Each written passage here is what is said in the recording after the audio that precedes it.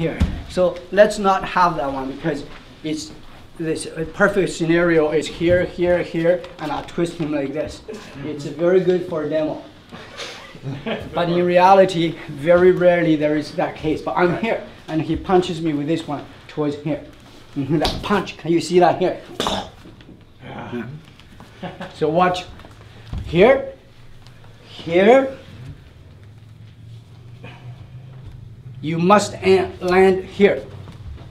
Yes. On the neck with this hip, chop, and he ducks, finished. And he's very resilient. He got out, can you see? So now watch the move.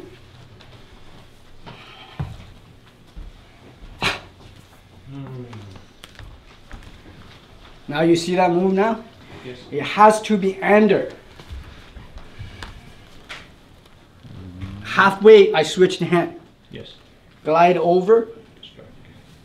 Over here. He goes away. I'm on him. So walk through this move very slowly. From bottom up.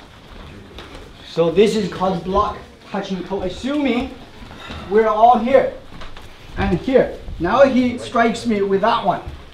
Immediately I go here, break him here.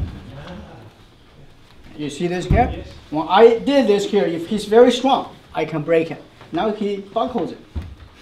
Buckle it. Can you see there's nothing there? There's nothing there. So when that happens, I tear him up. You see this move? Yep. The first is here. Can you see here? Second one is this way. That's why it's like this. So when I do this here, he totally loosens everything.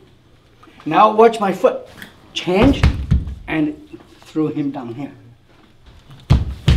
At this point, his body will flip. Can you see from here?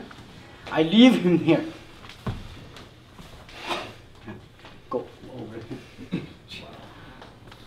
So now, we'll just start here. First one here. Second one down. Here. Third one here. So go over the motions.